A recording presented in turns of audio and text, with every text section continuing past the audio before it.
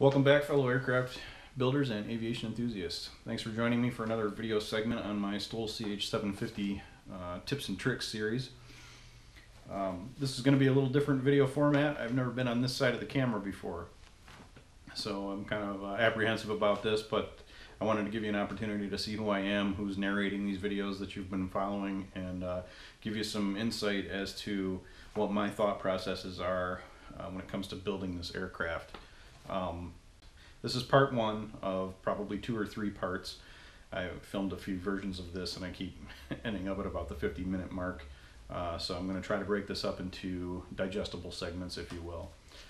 And the video series, is, this particular series is going to be essentially 10 scratch building or plans building concepts and recommendations that I have, and they're not in any particular order. I am attempting to follow a bit of an outline / script here so that I stay on track. So again, very different format than what you're probably used to. This is a good place to start. If you haven't started your project yet, this video is a good place for you to start for information gathering purposes. As with most of my videos, or all my videos rather, the focus is on people that are building on a budget, and if you're scratch building an airplane, you're generally building on a budget. Most people don't scratch build if they have the money to run out and buy a kit or buy a fully built, already built airplane. So it's going to be some of the trials and tribulations that I've gone through building this airplane from scratch, and attempting to save money and making mistakes along the way and not saving as much money. So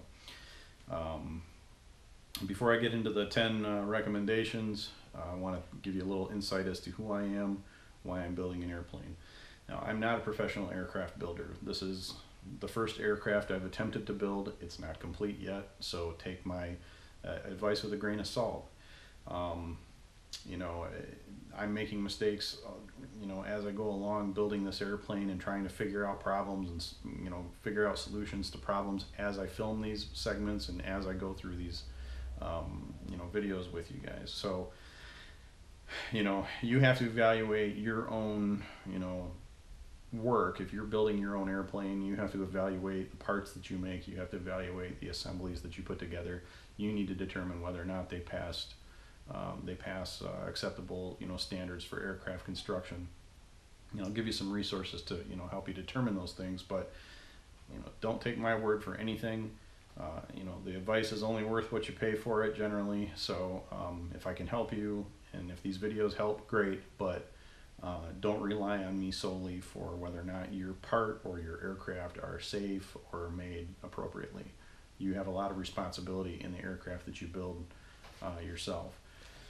Understand that building an experimental aircraft or a home-built aircraft, there are inherent risks in that finished product that are not there for general aviation aircraft.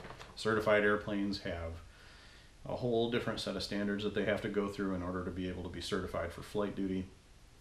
And they have to have structural testing, they have to have load testing and things like that. Experimental aircraft don't have the same process. So experimental aircraft, while it can be very safe, and you can certainly build an aircraft that's very safe, there are, statistically speaking, a higher number of risks associated with home-built or experimental aircraft than there are with factory-built aircraft. So just keep that in mind and understand I'm no expert. So further along on those lines, I do have some college-level engineering instruction. I originally was going to go to college to be a mechanical engineer. I changed my mind after a couple of years and decided to go into law enforcement. So my background is primarily now in government. I'm no longer in law enforcement, but I do still work for the government. But my degree is in criminal justice, so my professional education is geared towards government service and that sort of thing. I do, however, all my schooling in high school and at least a couple years of college was geared towards engineering, so I do know how to read things like blueprints. I'm very familiar with drafting, computer-aided design, terminology, techniques, symbols, things like that. So I do have a little bit of background in there. The only airplanes I've ever built were model airplanes, and most of those were the plastic variety you find in the toy store, and you only need a little bit of cement to put them together. I've built one balsa scale model. It was a Gillows P-51 Mustang. I built one of those. So that's my experience building aircraft. However, I do have a lot of experience building other things, doing home improvement, repairing stuff, that kind of stuff, because I like to work with my hands. I like to have a project going all the time. Consequently, I've chosen to build an airplane. This is going to be the project that dominates my spare time for the next several years. I am a licensed pilot. I got my license back in 2006, and I've flown off and on since then. Currently not flying because I can't afford to fly and build. But prior to my pilot's license in 2006, I flew ultralights a little bit between 96 and 2006. So I have a little bit of flight experience to, kind of base my building decisions on and things like that. I'm an EAA member, and I try to go to Oshkosh at least once every few years. So enough about me. Why am I making these videos? Well, there's two reasons. One is when I started looking at all the available resources, in fact, I started this project before YouTube even existed, but when I started looking for resources on, how to build an airplane, how to convert an engine, what kind of airplane I wanted to build, I found that a lot of the instructional videos I saw, or instructional materials that I could find were lacking in detail. And I tend to be very detail oriented. I like specifics. I like step-by-step specific things. And a lot of stuff that I found tend to just gloss over, the topics and just weren't as much detail as I wanted. So part of my goal in making these videos is I'm kind of making them for who I was before I started building. I'm kind of making them for somebody that's in my situation that's looking for very detailed videos, looking for specific ways on how to solve specific problems, and the real nitty-gritty of things, which is why I tend to be long-winded in some of my videos, why this is now going to be a multi-part video rather than one short video. And anybody that knows me in real life, knows me personally, knows that I tend to explain things to death. So I try to keep things in perspective, but I do get long-winded, so I hope you brought a lunch. The other reason I'm making these videos is that it forces me to stick to the building process. If you guys ask me questions, or you want to see how to build something, or see how I did something, it forces me to be out in the shop. It forces me to be out here building and working on my project and being able to create things that are useful to other people. So it's a good way for me to stick to it and video and photo document what I'm doing, because ultimately I need to showcase that to the FAA to prove to them that I built this aircraft. So it gives me a lot of ways to make that happen, and I enjoy it. I enjoy filming my progress. I enjoy receiving feedback and comments and questions and things like that. So it's just part of the enjoyable process for me. I am going to put some links to some documents and some resources in the comments below. One of the things I'm most likely going to share is my spreadsheet for my build log that I created. And I haven't decided whether or not I'm going to share the one that I'm actually using and just keep it read only for you guys, or if I'm going to just make a copy of it and then share that copy. But I'm also going to give you a list of what I think are recommended tools, minimum tools that you need to build this aircraft, recommended tools, things that I recommend you do, and some other resources there, as well as some external resources like the Experimental Aircraft Association and the FAA's Advisory Circular 4313, which I'll talk about later. So hopefully you'll find this video, although the format is a little different, I'm hoping to give you guys some good ideas on what scratch building or plans building an aircraft is like, and some of the things that I've found as I've built this airplane, or as I've been working on this airplane, because it's certainly far from done. So number one, scratch build an airplane only if you enjoy building something, or if you think you'll enjoy building an airplane. A lot of people make the mistake of trying to build a kit aircraft, or even scratch building an aircraft, because they think it's the cheapest way to get in the sky. Not only is it usually not the cheapest way to get in the sky, but if you approach it with that mindset, you'll probably never finish your project. Statistically speaking, very few people actually finish an airplane project, whether it's a kit or scratch build. Very, very few people actually finish a scratch built airplane. And that's especially true if the only reason they're building an airplane is so they have something to fly. You're far better served taking out a loan or just saving up your money to buy an aircraft, a general certified aircraft that's already flying and is ready to go. A used certified airplane, especially some of the older models, are going to be far cheaper than building a brand new airplane. So there are some exceptions to that. I mean, you can read stories in Sport Aviation as somebody that built an experimental plane for $6,000, but they had an engine given to them, or they already had an engine to start with, so they're not counting that expense. They're using a wrecked airplane for instruments or even some of the parts or materials, so they don't have to buy a lot of materials. Those make for great reading in Sport Aviation, but they're really far out of the norm for building an airplane, whether it's scratch built or kit built. So understand that that $6,000 barn built airplane that they showcase in Sport Aviation is just most of us are not going to be able to make that happen without the exact set of right circumstances at the right timing and all that other stuff. If you have to buy an engine, a working running engine, you have to buy instruments and you have to buy materials to build your plane, you're probably going to spend a lot more than you would if you just went out and bought something that was certified used. So for cost comparison, let's say you wanted to go out and buy Piper Pacer or a Cessna 150 or even a Cessna 152 maybe, so a 50-year-old plane or a 40-year-old plane.